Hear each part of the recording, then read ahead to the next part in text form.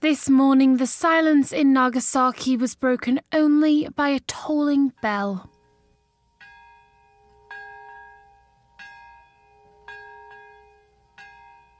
The Japanese city has marked 70 years since the dropping of the last atomic bomb on a civilian target in the closing days of World War II.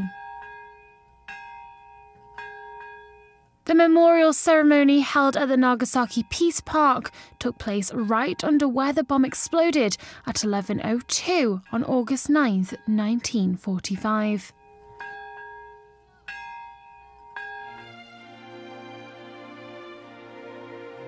Prime Minister Shinzo Abe said he was renewing his vows to push more nuclear disarmament.